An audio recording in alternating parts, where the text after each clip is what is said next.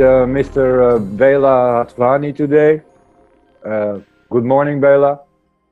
Morning. Good morning, Good, all. good morning.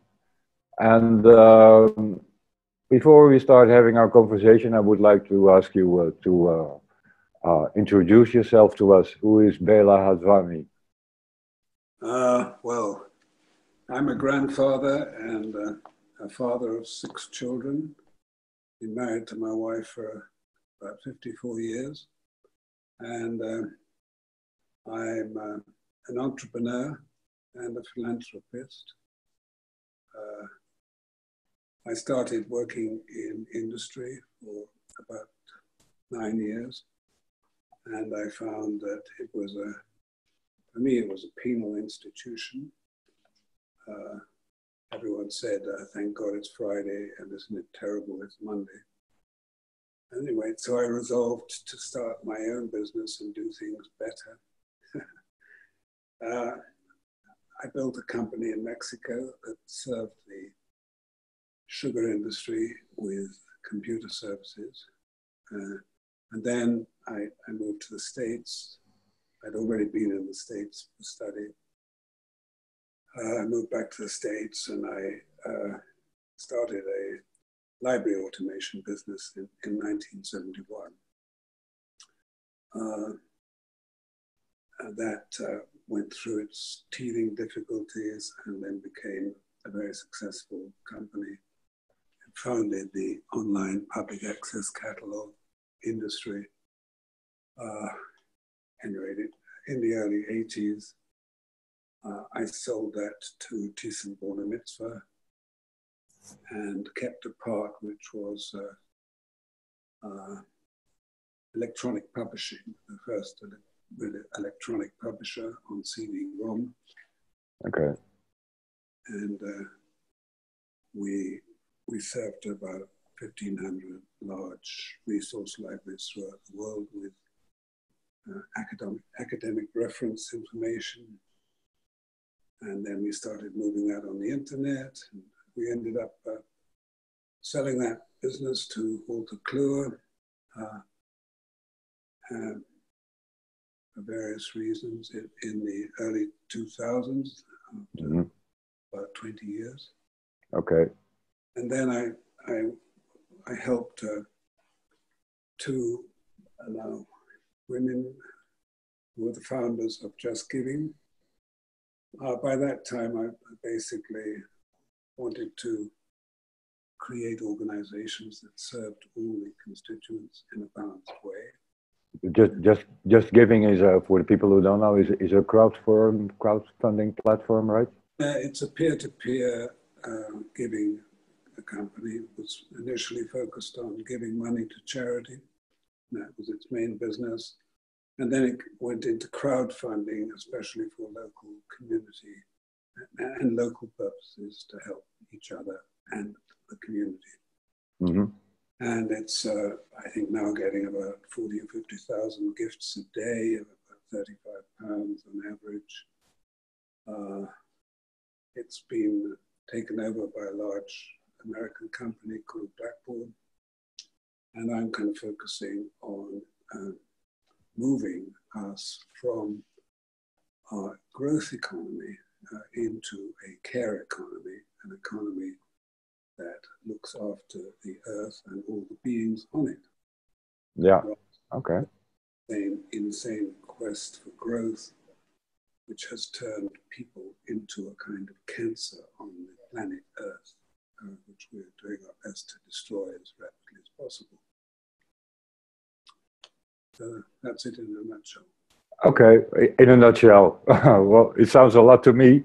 And I know that you currently are developing an inquiry to what you call coming from the growth economy to a care economy.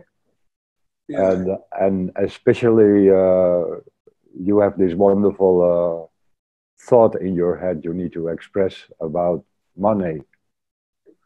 Could you tell us a bit more about your feelings about money? Yes, well, I noticed that the world is really designed to create abundance, or at least sufficiency. That the energy, the sun puts more energy on the earth in 1 hour than humankind consumes in a year. That if we keep the soil living as it is in its natural state, every handful of soil contains billions of little microorganisms, and if we use the soil correctly, it's superabundant, and at the same time, it's enriching itself. However, about 10,000 years ago, we started to destroy the soil with plowing and stuff. Anyway, so we have created a society in which a high percentage of us either experience scarcity or are one disaster away from scarcity, and in which we have to actually sell our time, make slaves of ourselves in order to earn the money to stay alive. Okay.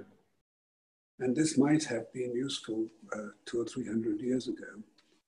I'm not sure it was, but it might have been.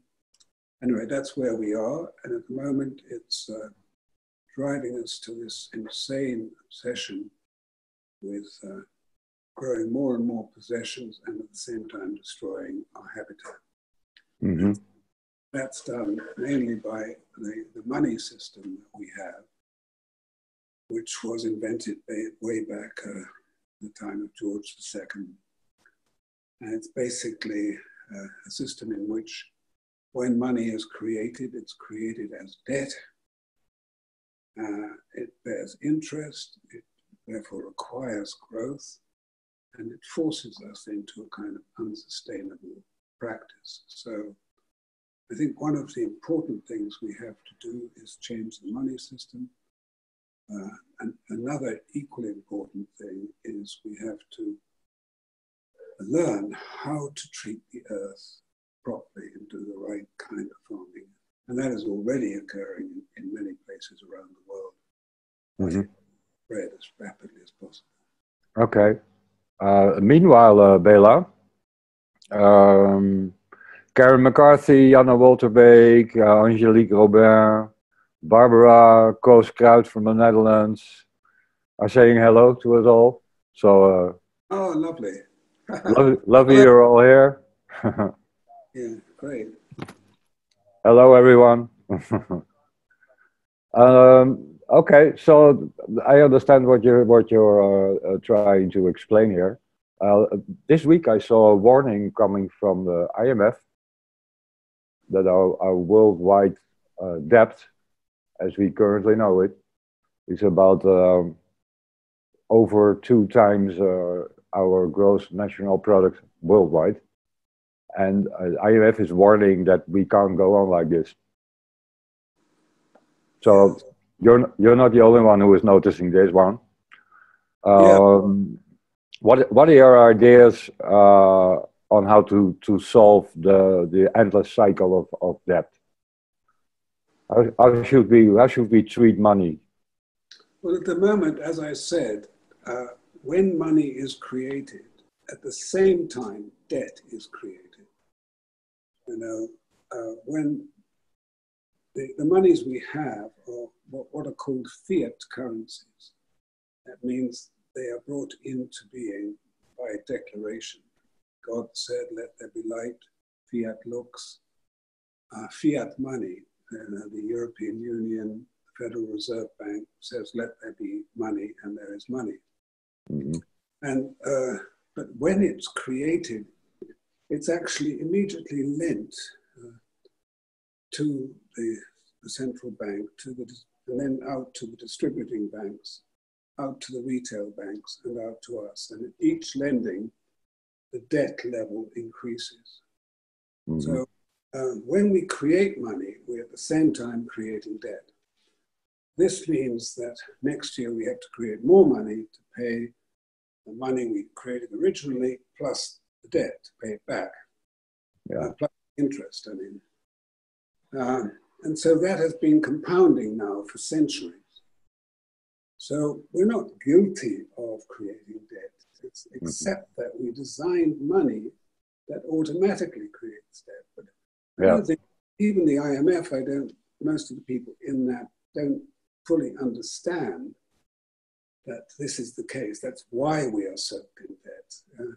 And it's presented to us as though we're guilty of not doing enough and we're getting into debt. Now, this is an absolute nonsense. The fundamental design of money must be changed so that money is not interest-bearing, because interest-bearing money forces growth, and that forces us to be a cancer on the planet. So we basically need to redesign our money system. Okay. Meanwhile, Karen makes a remark. She says, I love the idea of the carrying economy. I think people don't believe it's possible, though. Are there small steps we can take, you and me, we can take towards it to show to others that we can actually make a change out there? Yes, Karen, I think there are. I think these steps are already going on all over the place. We have quite a lot of sharing activities blossoming now, thanks to the internet, thanks to peer-to-peer lending and peer-to-peer giving of services like Uber and Airbnb and hundreds of others. And these are a form of caring. So this is an idea whose time has come. There are hundreds of thousands of people all over the world who are promoting and encouraging caring activities. And my purpose is really to somehow engage us all together in an inquiry, so as to create a united front and change the old system. Okay. At the same time, Karen, it's very important to note that the nature of money itself has changed radically in the last 10 or 20 years. I remember a few decades ago, I used to see quite often an armored van going through the streets with payroll or bullion of some kind. And money was kind of heavy stuff, gold and coins and paper notes that had to be carted around the place with armed guards. However, now money is already digital. The bank does not have a pile of coins in the vault to cover your account. It actually just maintains a ledger which records every transaction in and out of your account and maintains balance. And that is the money that you have. Similarly, me, if I send you money, the bank enters something saying so much money from Béla to Karen, and Karen gets money in her, and that ledger is similarly altered. So the money is really held in ledgers which are digitally maintained using very archaic legacy kind of technology inherited from the 70s. Which is also very centralized. Yeah, it's designed to maintain central control.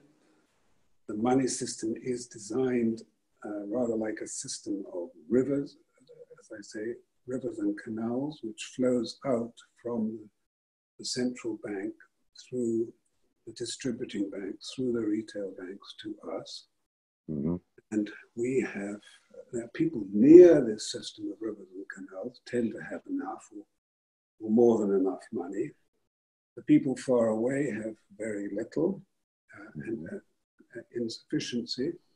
And so it's now quite simple, now that money is digital, to actually change it into a system that is more similar to rain, because when money is created, it's done by what is now called quantitative easing.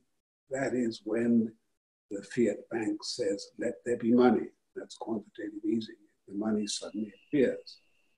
But at that instance now, all we have to do, instead of sending it through the old system, we need to, at that same instance, send half of it to the government for all important projects that the government has to do to keep our roads and our schools and our universities and our care centers and hospitals and all those things running. And the other half needs to go every week into every person's account, a kind of €200, $200, £200 a week into every person's account, which is enough for them to stay in life, to have a lodging and food and fundamental things that keep us alive. Mm-hmm. And this is money like rain. Okay, and I'm getting a question on quantitative reasoning. Jana is asking quantitative easing, the current one, is just it's just a matter of printing money and giving birth to new debt, isn't it? Yes, it is. Yes, it is still in that same debt-centered system. But what I'm just describing is a different way of distributing it. Instead of through rivers and canals, distribute it like rain into everyone's account. That's what I call QE2, quantitative easing 2. Okay. Now, at the same time, the nature of money really needs to be changed, because this system will be so much more efficient than the old system, so much less costly. It doesn't have to be debt-bearing anymore. And also, it doesn't have to be owned by anyone, because at the same time, we've recently developed a new technology called the blockchain. Now, all the blockchain is it's absolutely trustworthy, absolutely unhackable ledger. So the banks are really meant to keep a trustworthy, unhackable ledger. But we know that the banks have become corrupted by law because the underlying system doesn't work anymore. Because the world is soaked in debt, the banks could no longer make their money by charging more interest than they had to pay. So the banking system was allowed to merge investment bankers with retail bankers, with distributing bankers, and that allowed then our bank to invest our money speculatively. This was a way to enable the retail banks to make more money, but it's essentially corrupted the system totally.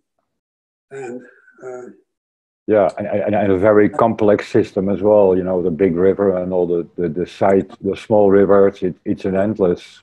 Yeah, exactly, Wim. It can be totally replaced by a really simple blockchain-based system which distributes money at the time of creation in roughly the proportions that I described. That has the further advantage that the government no longer needs to claw back from each individual 50% of the money that they've got in the form of, because they get the money that they need for all those communities. Right, so when it's created.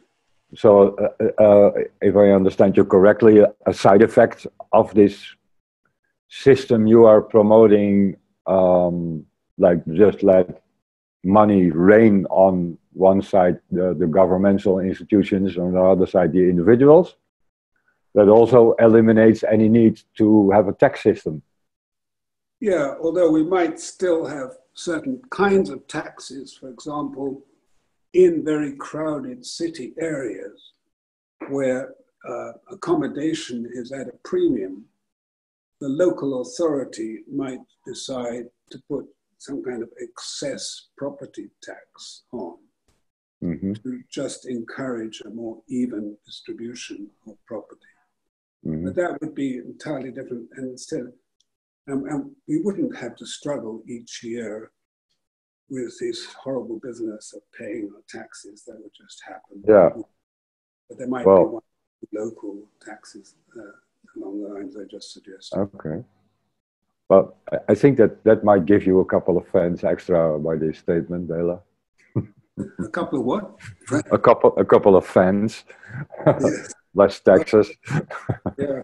That would make life much simpler. Less work for everyone.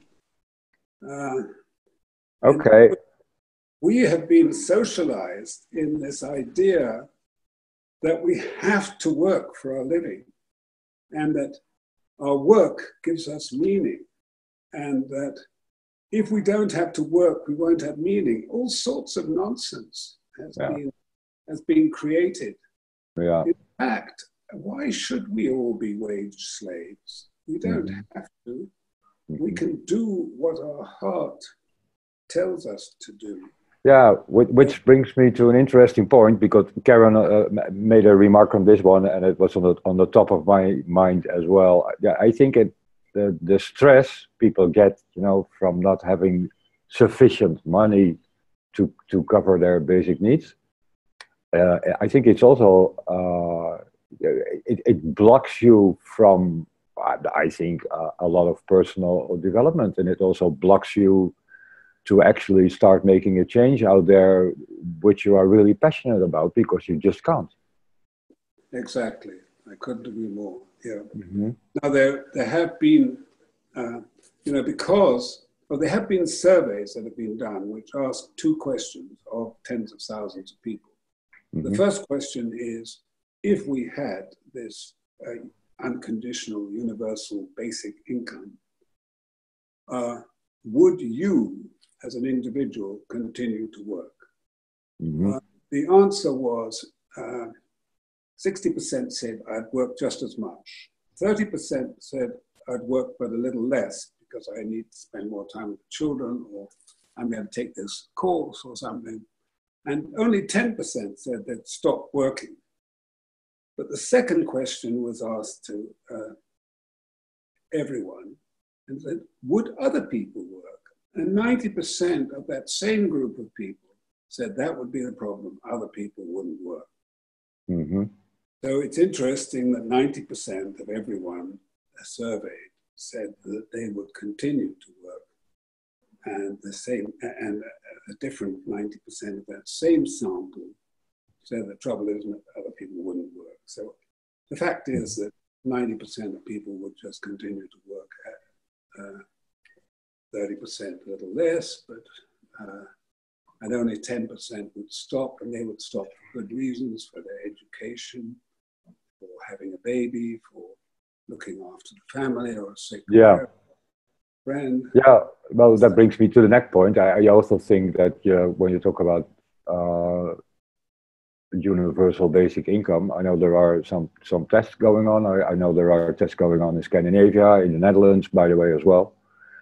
I also think it enables people to get the stress out of their life, and on the same moment, it really opens doors to actually be a little bit more caring about each other, because you have the opportunity to do so.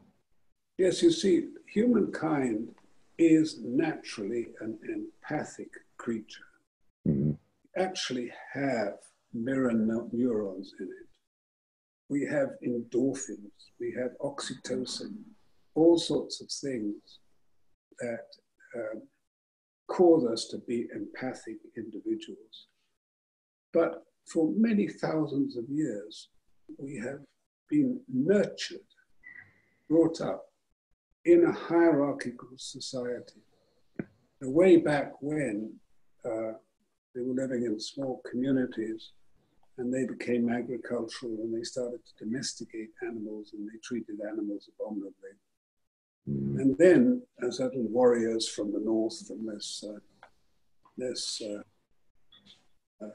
friendly climates, came down and dominated these agricultural communities, and they said to themselves, well, they can treat their animals like, well, we can treat them like they treat their animals.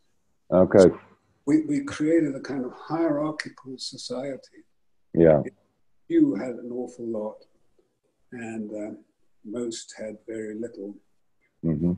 And that's what we're still in. But now we have had the internet for many years. We have open source. We can actually return all sorts of essential things to the commons. Essential thing being information. We must maintain the internet as the commons. This is terribly important. The blockchain must be maintained as the commons. So that means that it's owned by no one or by everyone, but not by someone. I understand. And blockchain technology, I think, is crucial in this story. Yeah.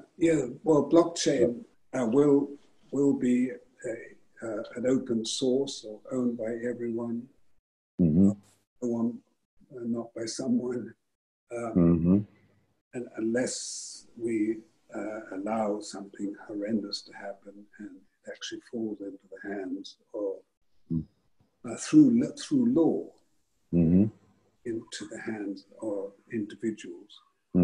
But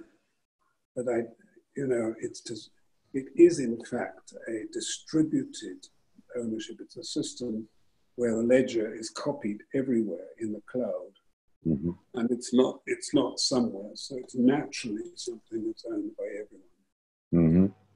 As I said, it's totally uncorruptible, and it can contain information,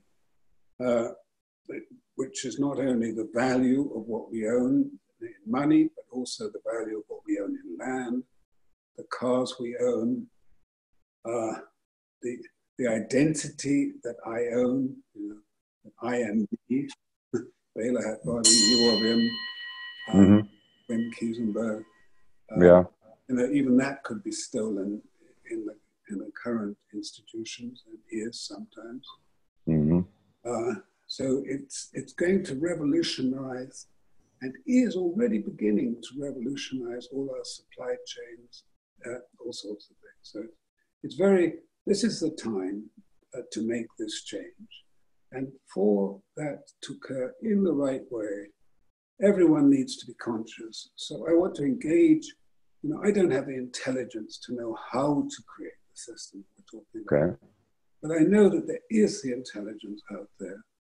And so I really want to engage you, the audience, and everyone else in an inquiry which has a super intelligence to arrange for this kind of new system to occur and stop some corruption to occur. Okay. Well, thank you for the invitation. I know there are a lot of people out there that actually would love to contribute to this story.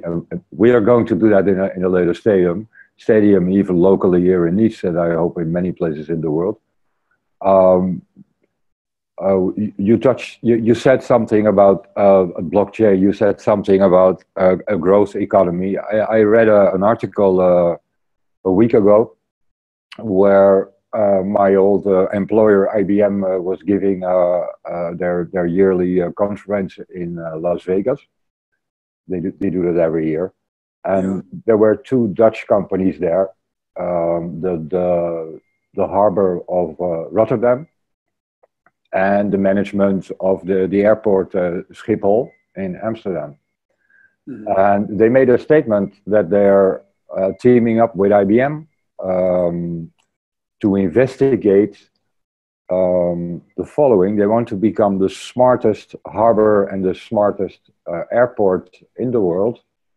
And they're actually leaving behind their old school growth-based strategy. So there you go. I even see large companies um, making, I think, an historic change in terms of long-term vision because they understand that they can't sustain themselves by just keep on just growth. There comes an end to the growth. And so now really finding their strategy to become smarter in it, more efficient, more sustainable, better for the planet, better for all stakeholders involved, which is actually very close to what you are preaching carry economy. Yeah, well, in fact, transportation will become kind of the commons. Everyone will own a bit of it. There'll all be standard sized packages, become 100 times more efficient because everyone will be working together to make sure that every truck, every boat, every aeroplane is always full when it takes off. Nothing is wasted. And this requires the kind of collaboration you just described that IBM is fostering. Mm-hmm. That's Schiphol and the Port of the harbor, yeah, collaborating with, and this will spread throughout the world. And it's what Jeremy Rifkin talks about in his book of the empathetic civilization. Mm-hmm. We will that logistics will also become commonly owned. Transportation, he has three things I don't quite remember, but there's knowledge, transportation, and something else. It's his book. That's very. And another really worth looking at is what Rianne Eisler is saying, because she's pointing out, among many other things, the importance of a kind of moving from a kind of male-dominated hierarchical society to a society between men and women.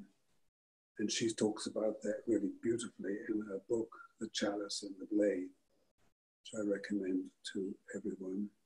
Okay, I will try to share the URL to Rianne Eisler after this call.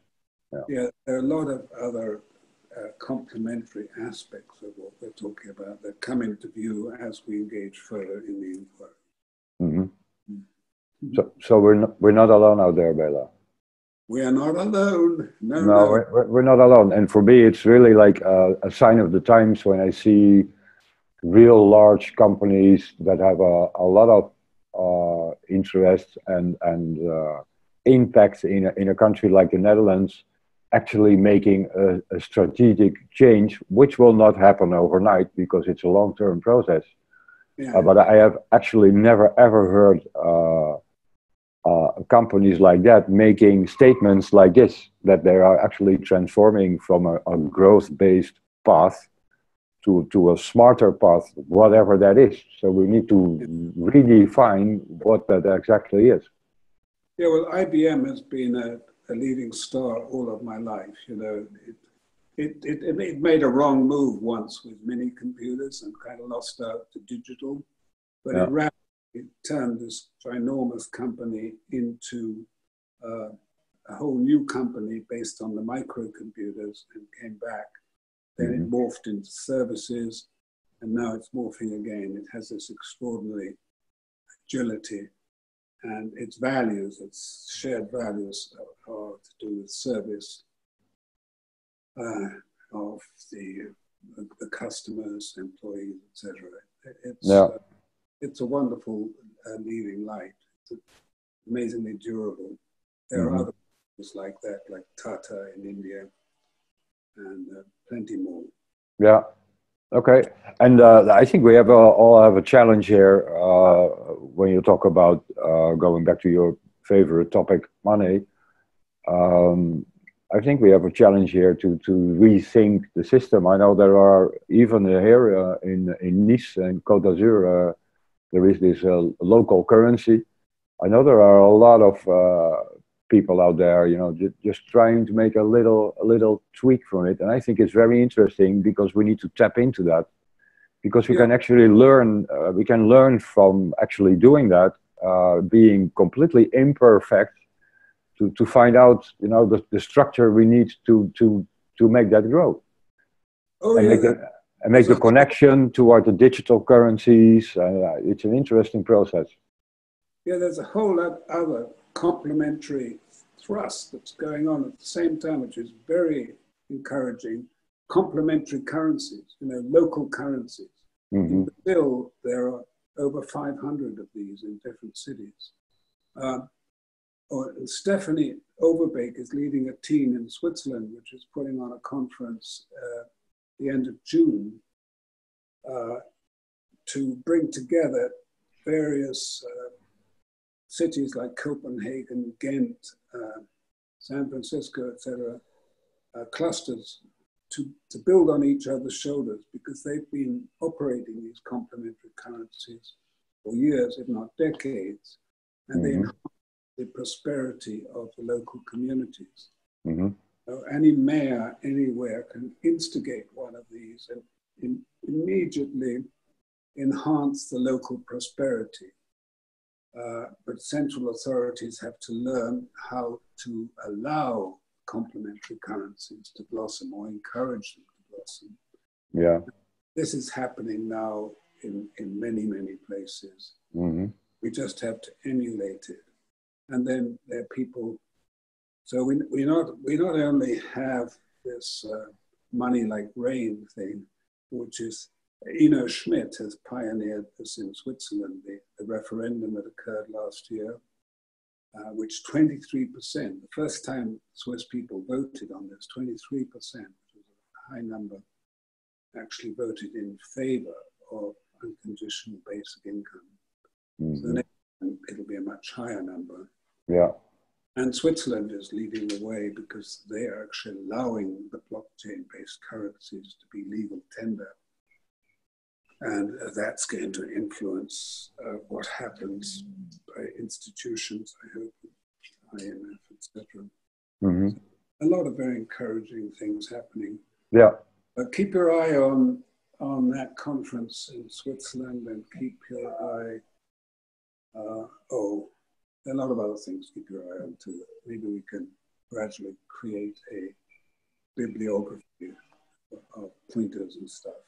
Yeah, I know there are really a lot of things going on. There are a lot of people getting their statements out there. Modern technology like this gives us the opportunity to do so in abundance. Yeah. The purpose of every day is to engage with people and to start the inquiry. What do we need to come from point A to point B? We're going to try to facilitate that online, as we are doing right now, and offline in local meetups. Same goes for me. I am ecstatic. I am very, very inspired by you, Béla. And I would like to ask to anybody to join this discussion and just give us your ideas, because I have learned one thing in my life.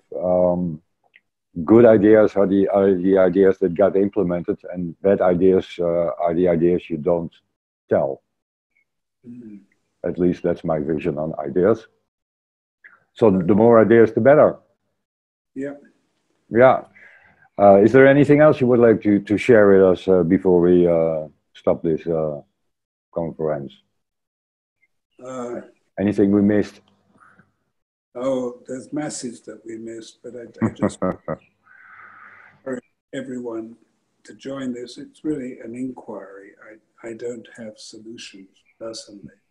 I think the inquiry needs to have two phases. One, to define that if I was in God's shoes, how would I create the world? Without any listening to the yes buts. And then once we've got that clear, then define how we get there. It was rather like what Kennedy did when we wanted to put a man on the moon. He said, first of all, okay, everyone, all the experts, please tell me why it's impossible. and he got all the reasons why it's impossible. He said, okay, now I want the experts on protecting the thing from the re-entry heat to tell me if there are any solutions. And so we got solutions. But the first thing is to define where we can go, knowing that we can go anywhere we want. Mm-hmm. The second thing is, okay, now we know what we want. Something which serves the earth and us. Now, how do we go there? Mm-hmm. It needs all the intelligence of everyone out there and engagement of everyone out there to really steer this in the right direction. And the internet enables that. And you can do it locally, when you talk in the cafes, etc. Okay, okay, Béla. Well, yeah, wow, it's very inspiring, Béla, this mission you are on in your life. I'm in, you know that. And when I look at the Facebook stream here on my mobile, I see you're doing an amazing job out there. So people are getting really excited about this one. And we're going to organize a local meetup very, very soon based on this video chat we just had. All right, great. No doubt that I will invite you personally because you are in this as our guest of honor. And we'll have a beautiful conversation about it and try to find new ways to get this actually done. Yeah, right. It's exciting for me in my 80th year to be embarking on my new career. Yeah. Okay. Well, you inspired us, and we need you, Béla. So I would like to thank you for this call. I would like to thank everybody who watches online and who will see the replay. And talk to you soon. Thank you, Wim. Thank you. Bye-bye.